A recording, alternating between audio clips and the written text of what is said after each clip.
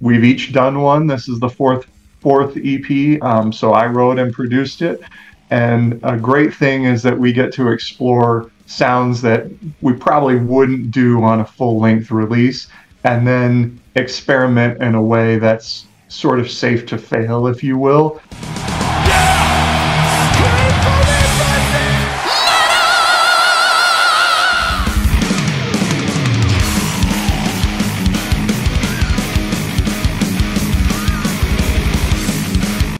Joe and Marcus of Necropanther, good to see you again. I know that Joe is just playing some jazz in New Orleans recently. Marcus, I don't know what you've been up to, but how are you doing today? I'm good. I unfortunately have not been playing jazz, nor have I been in New Orleans. So, otherwise, good. Awesome. Joe, this is the EP is coming. It's a special one for you. How are you feeling right now? Terrific. Relaxed. The hay is in the barn, as we say in the rural United States. So, all the work is done, and it's time for the art that we created to live its own life out in the world, and that's always an exciting feeling, but also coming back to regular life where you're not trying to create something new feverishly every day. I don't know what to do with all my free time. Awesome. Well, I hope that would just naturally result in you creating after all, and seeing more music even faster. So there's quite a few things to go into. So we've got an EP coming out, which is really exciting stuff. Now, for people that don't know the band just as well as some other people, this is another EP that, in this case, Joe, this is your EP. And one by one, you guys have used, not pun intended, you guys have kind of like chaperoned an EP, if you will, in the band. Writing songs for that. That's right. How does that go? That's right. We, when Marcus joined the band after Eyes of Blue Light, he came in and crushed his parts, but he also brought a lot of material with him that wasn't going to make that record, and so we sort of reloaded and released that as an EP that he wrote and produced. And it wasn't very long getting into that I think the rest of us realized that would be something that we were interested in doing, both because we all write, and that means that we have to collaborate and even compromise on the material that makes the record every time, but also because the Necropanther LPs have, I wouldn't say that it's a formula, but maybe a format that we have a certain sound that we want to accomplish in the LPs. And so it's a pretty high risk situation to go off out on the deep end and do experiments that we would otherwise to get the whole band to agree to. So in the course of doing these EPs, we've each done one. This is the fourth EP. So I wrote and produced it. And a great thing is that we get to explore sounds that we probably wouldn't do on a full-length release, and then experiment in a way that's sort of safe to fail, if you will. And those sounds have even made their way into the LPs afterwards as we sort of establish new ways of working.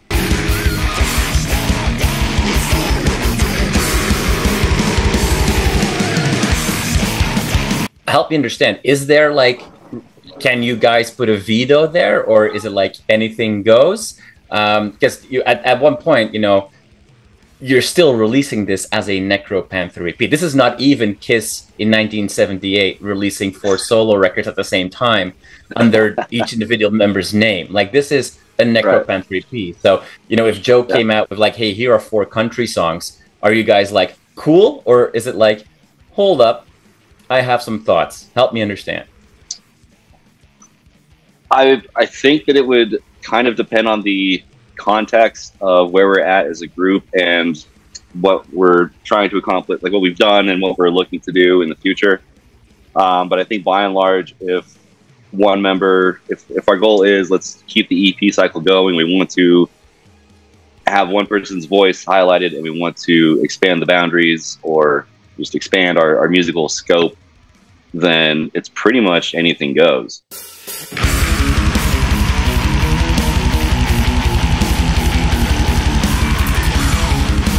It would have to be something really wild for us to actually try to like veto something, as opposed to just like, yeah, cool. How do we make this part of our, you know, catalog?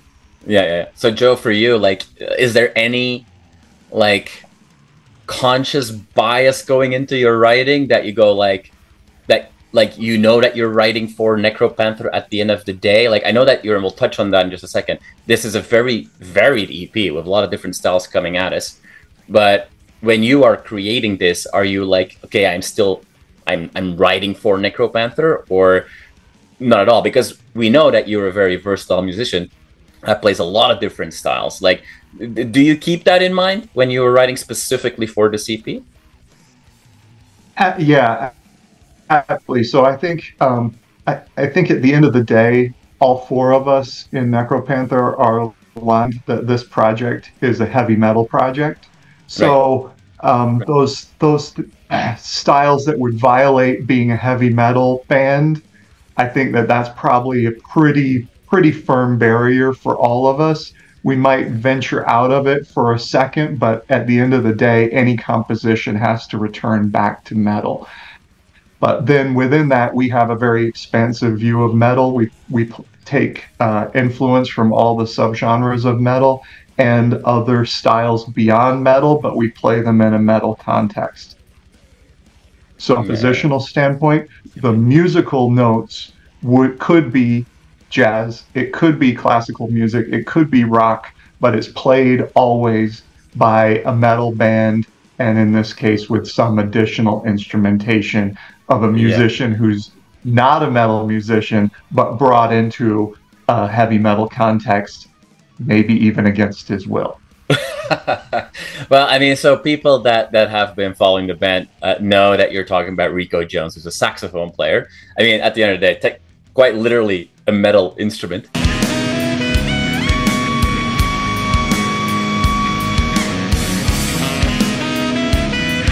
You're adding this to into the sound, and it weaves well with like classic 80s heavy metal. Kind of gives you that, you know, sensual sunset at the beach vibe straight away with songs as well. But you know, you're exploring in this EP traditional heavy metal. We've got some like, you know, upbeat and wob in there as well. We've got some big doom elements as well. What made you go to those specific subgenres, if you will? That's a great question. We, you know, as an EP, I knew that I wanted to tell an original story, and I knew that I wanted to play with different subgenres like we do in Necropanther, and maybe even take that to greater extremes. The other extra metal influence that I brought in that helped bring structure to the EP is classical music and the four movements of the classical symphony. And so I tried to superimpose subgenres from metal to recapitulate a movement of a classical symphony with some vague notion that other heavy metal bands might do a similar thing as a way to articulate several moods as opposed to a single mood over and over again in the way that many heavy metal bands tend to do sometimes. Yeah. Now it's not just like from a musical perspective, a concept, and like there's you're a storyteller as well with the lyrical part of things. How hard, you're saying, like, you know, creating a symphony, how hard is it to both from a lyrical and a musical perspective to cram a story into 4 songs? Like, you know, writing a short story is often a good short story is often more difficult than writing a book. How was that for you? You know, I think we learned a lot in Eyes of Blue Light, because the source material from that is quite large, and so cramming that into 40 minutes, one of the things that we worked on was having maybe a little bit of an operatic approach where you assume different voices to articulate a scene as opposed to being expository all the time. So we did a little bit of that, and that happens in this EP as well. Okay. Some of the voices are implied to be characters, and also having the two vocal tones with Marcus and Paul help to articulate that. The other thing that I really take from Dune is that there are those quotes at the beginning of each chapter, and even Gurney Halleck quotes other texts throughout the course of the story, and those are all allusions to other activities and other cultural phenomena that are never fully explained, and that helps to bring richness to the world. So I tried to have some of those allusions, references to things that are never fully explained, and hopefully that lends a bit of mystery, but also plays on the audience's imagination if they're listening carefully to sort of fill in the areas outside the edge of the paper.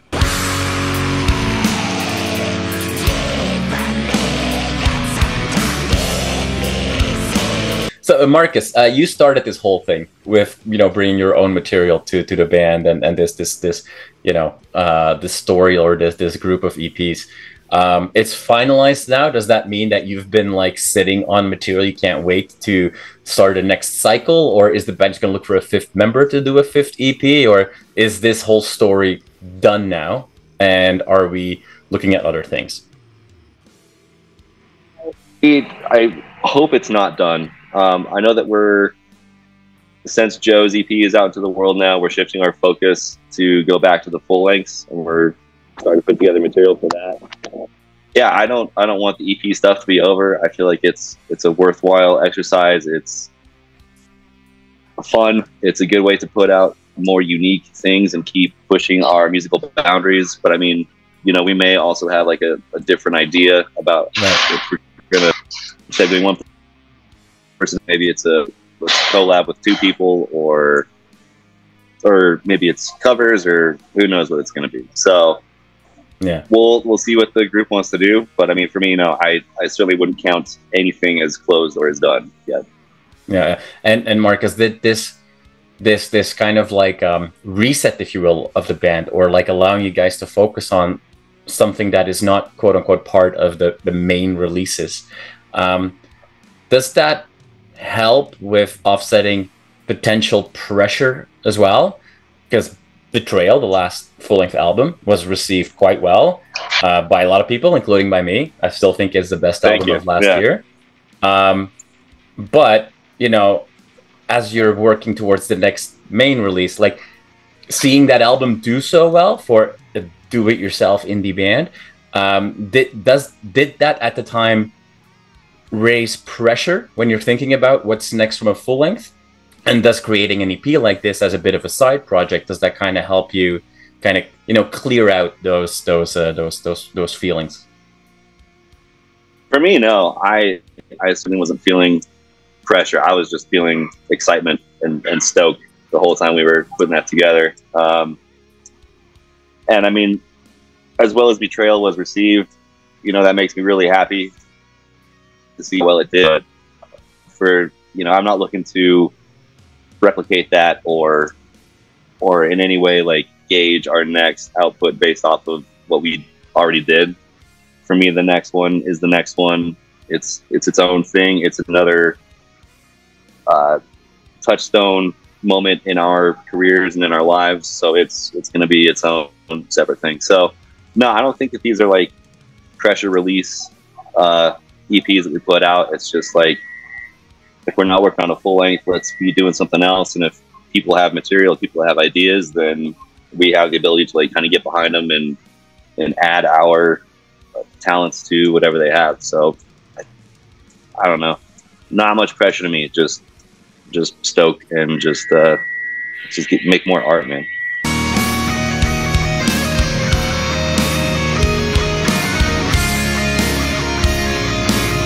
Now, before you make more art, we need to see more live shows, and we need to see them soon.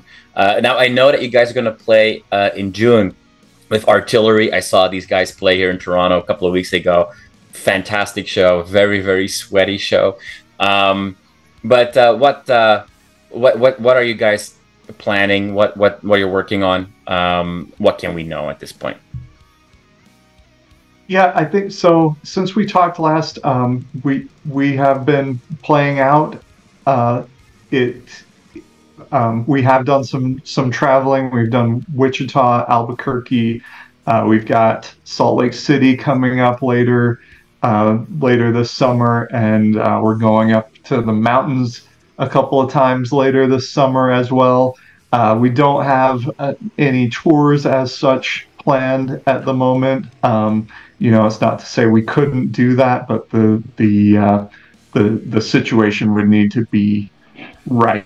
In terms of the last question about what are we going to do and do we have pressure, I think we definitely want to perform and deliver at a certain level, regardless of what we're doing, and doing that as an independent band that owns their publishing, owns their masters, has ultimate creative control. I think that that's something that's going to be consistent in anything we do going forward, whether that's an LP, an EP, or our live show.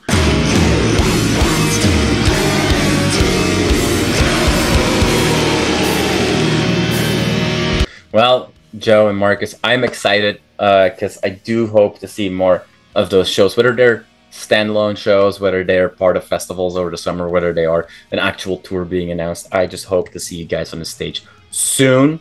Excited for this EP to come out to the masses, and I'll, already stay tuned for what's next, whether that is a full-length album or a covers album that Marcus teased just now. I'm curious to see what kind of songs you might give the Necropanther treatment. So all good stuff. I'll keep my eyes open. Thank you guys so much for your time today. I always appreciate it, and I hope to see you guys real soon. It's great to see you again, Jasper. Thanks for talking. Awesome. There you go. Jasper, it's a pleasure talking to you as always.